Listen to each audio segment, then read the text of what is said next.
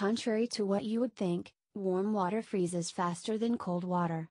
This observation is called the Mpemba effect, and it has been observed by many scientists including Aristotle and Francis Bacon. Recently, a scientist named Zhejiang came up with an explanation regarding this phenomenon.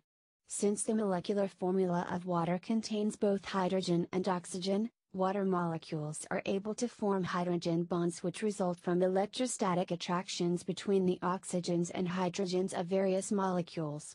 These hydrogen bonds pull the molecules closer together but is countered by the natural repulsion of the molecules. This repulsion causes the covalent OH bonds within each molecule to stretch apart and gain energy.